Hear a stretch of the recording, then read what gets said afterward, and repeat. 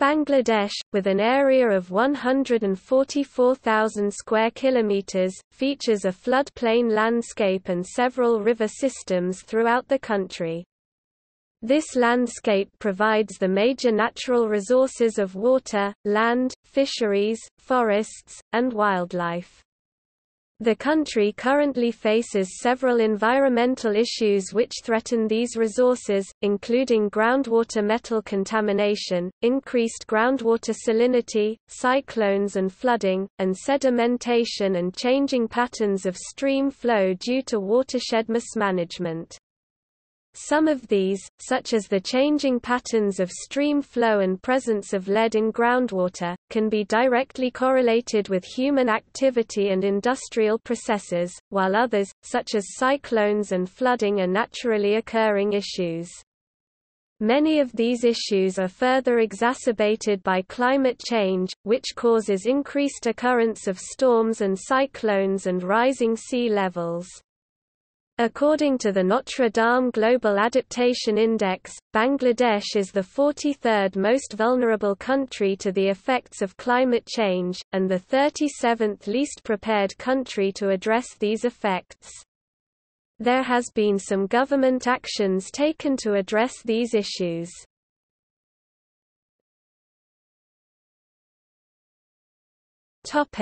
Groundwater contamination. Groundwater in Bangladesh, which is used as drinking water, is found to be contaminated with many heavy metals, including arsenic, lead, cadmium, chromium, copper, mercury, nickel, and uranium.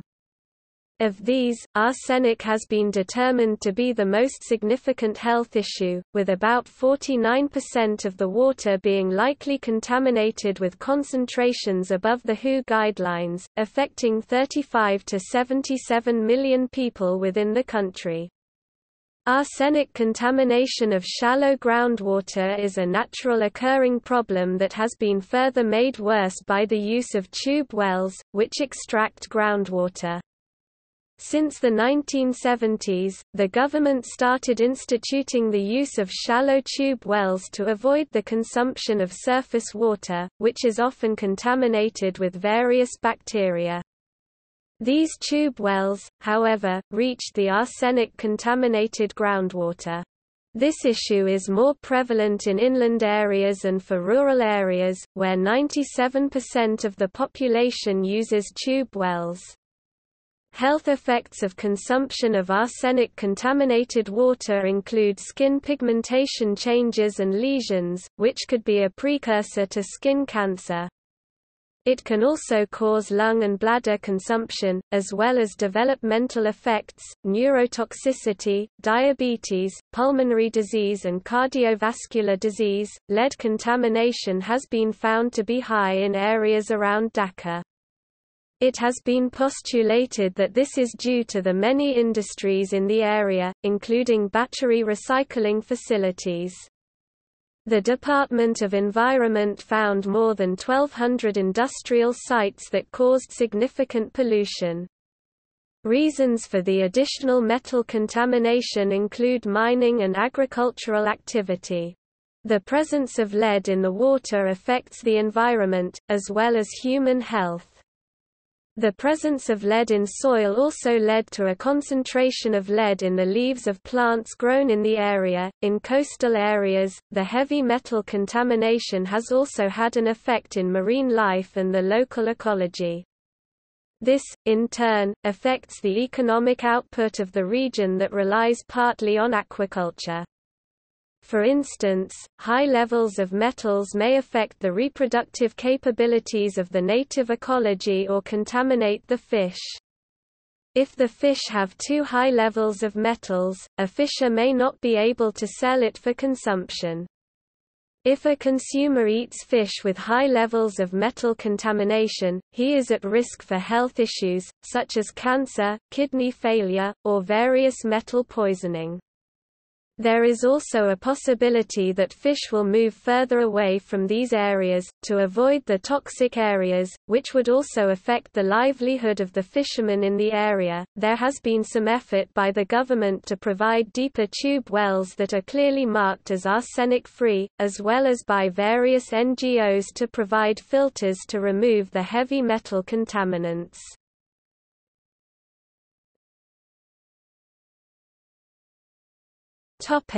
Groundwater salinity.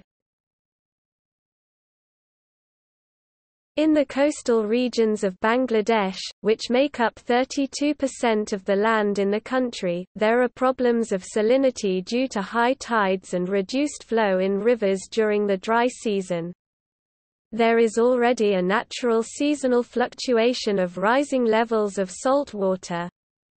During the dry season, a salt water front rises 240 kilometers. This affects the salinity of the groundwater in the countryside.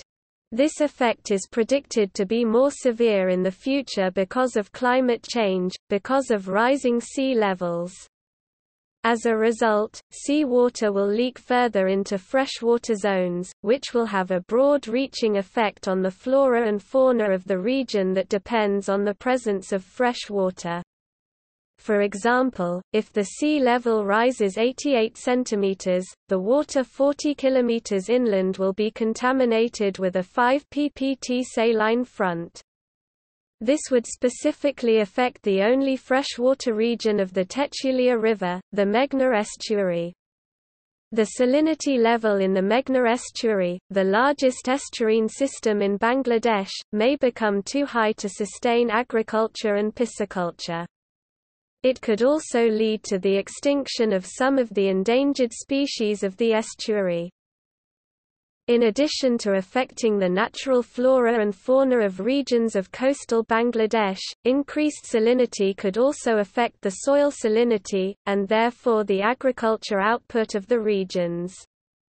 This trend has already been seen in coastal regions like Satkhira, where the net area of cultivated land decreased by 7% from 1996 to 2008. Rice production was particularly affected, decreasing from 0.3 million tons to 0.1 million tons from 2008 to 2010. If the sea levels rise as predicted in a moderate climate scenario, Bangladesh is predicted to produce 0.2 million fewer crops. This number is predicted to be doubled for a severe climate scenario. This issue affects both the economic stability of regions that rely mostly on rice growth for income and the lifestyle and eating habits of a region that relies on a rice-based diet.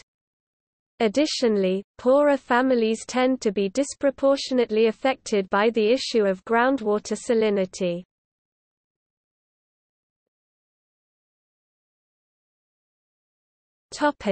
Cyclones and flooding. The coastal region of Bangladesh is especially prone to cyclones.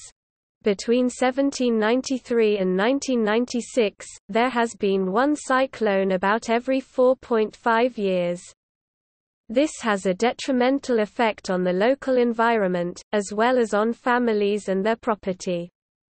For instance, a cyclone that hit in 1970 caused 300,000 deaths and $86.4 million United States dollars of property damage. Cyclones can detrimentally affect the food production of the area. In 1991, a cyclone caused the destruction of 60% of the cattle stock in the affected area, 80% of the poultry stock in the affected area, and exposed 72,000 hectares of rice paddies to salt water. Cyclones can cause storm surges, which further affect those who live in coastal areas. Furthermore, it adds to the flooding that the area is already prone to. 20 to 22% of the land is flooded between June and October. Studies by the International Panel on Climate Change (IPCC) have shown that climate change and the resulting rising sea levels would further exacerbate this.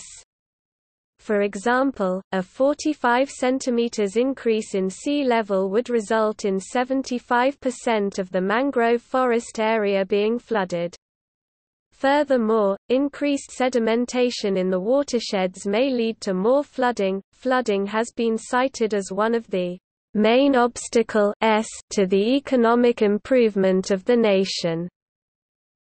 It affects the agricultural economy and the food security of the nation, since almost 74% of the land is cultivated. If significant portions of this land becomes flooded, it cannot be used to produce agricultural products. Flooding tends to disproportionately affect the poorer more, with the poor being 2.5 times more likely to be severely distressed during flooding than the wealthy.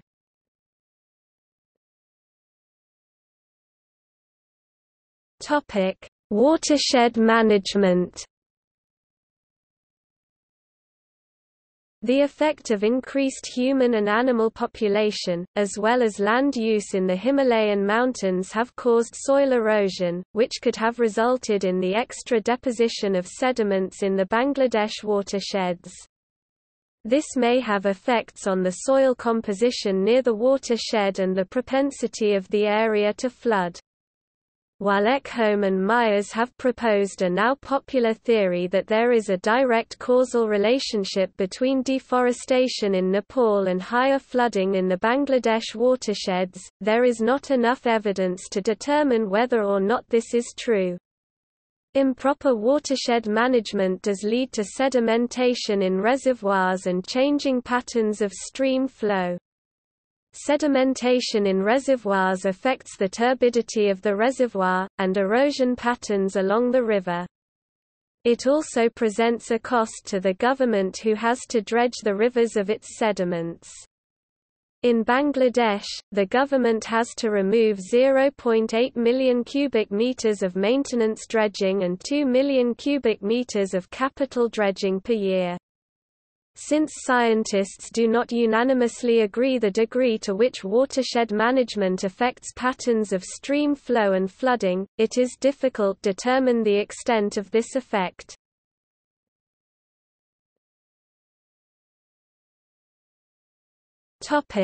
Government response to environmental issues.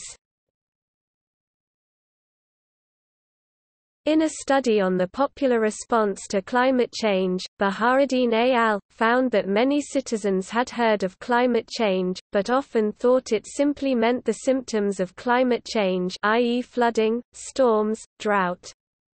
The likelihood that a respondent noticed the effects of climate change seemed dependent on whether or not the person's livelihood was sensitive to the climate.